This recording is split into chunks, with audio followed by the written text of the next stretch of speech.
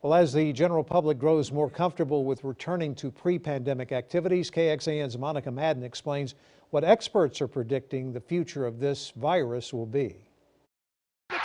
They are sounds and sights of what we once called normal. I haven't seen a whole lot of masks here today. A roaring stadium for Saturday college football. And a return to live music festivals. Things that now feel like privileges. It was honestly really sad that we couldn't go last year, but I'm really glad to be here this year. But with a closer look, reminders of the COVID-19 pandemic still present after a grim summer wave. This last variant was so contagious, the Delta variant. The state's top epidemiologist says it's hard to determine how long COVID-19 will remain in our communities, but history might give us an idea. We're going to have to rebuild things just like they did after the 1918 flu pandemic. Kids are behind on their immunizations. Kids' educations were impacted. Manufacturing around the world has been impacted. And so there's a whole lot of recovery that still needs to happen.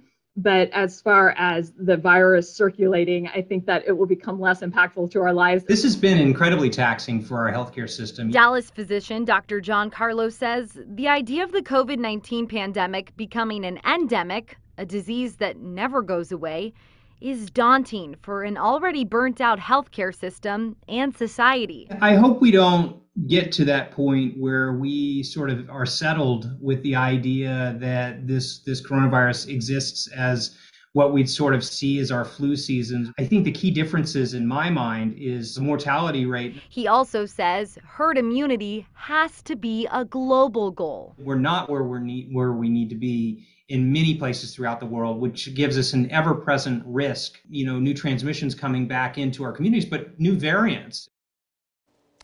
And that was Monica Madden reporting. Both doctors agree there are still tools to help us get through the worst of this pandemic. The first being vaccinating as many people as possible, including children, because it prevents severe infection and protects other people. The second is therapies like antibody treatments to pair with vaccination.